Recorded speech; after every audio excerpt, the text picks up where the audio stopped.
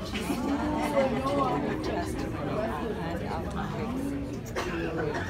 Jody know too, when to hold your sign up. That sounds good. I wish we did a dry run. Okay, you have to read this too, because you're going to be holding your sign.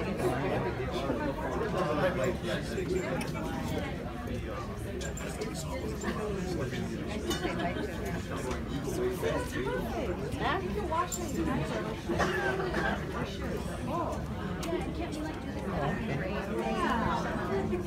okay, Jody, read this. The ones that they had made. Okay, what about the money? I'll put it, or just set it down here. They're going to be on a stage and she wants us to hold them up. Oh, okay.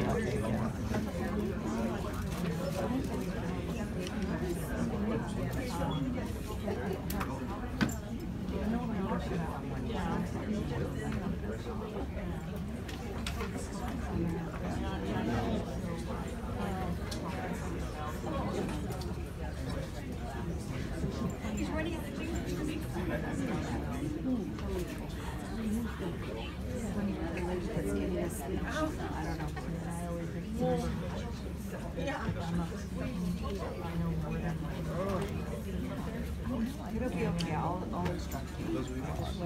Aloha and good morning. Will the Committee on Parks, Community Service, and Intergovernmental Affairs please come to order?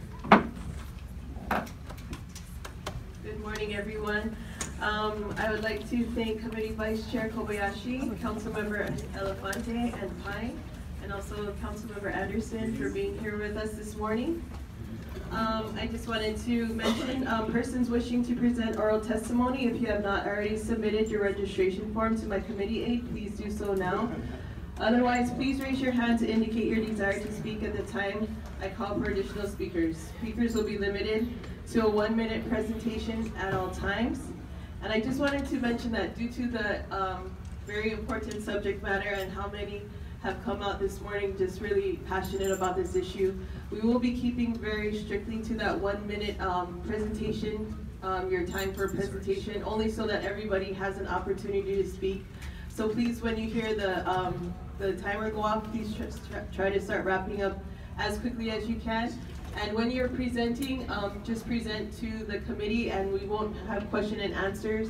But as a testimony and different presentations come forward by the administration, there'll be some questions from the council members to the administration. But as far as it goes for your testimony, just relate your testimony to the committee and keep to that 1-minute presentation.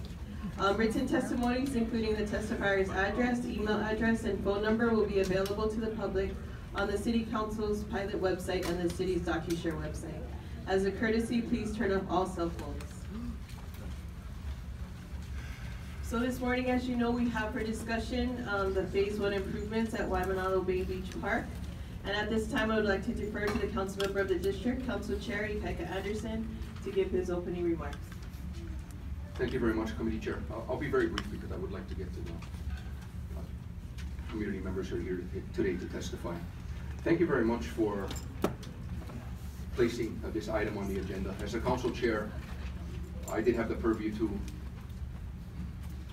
authorize today's meeting, and I did so for the simple reason that I've always believed that we should encourage community dialogue and allow for folks to have their say. Honolulu Hale really is the people's house, and Madam Chair, we need to be willing to hear what the community has to say and give the City Council, as well as Mayor Caldwell and his administration, who obviously are paying attention to today's proceedings, the opportunity to hear the community's manapo as well. So again, Chair, thank you very much for willing to hold this meeting, and look forward to hearing from the community today. And I'd also like to thank the members of the Parks Committee for being here to help us fulfill quorum. Mahalo. Thank you, Chair Anderson. At this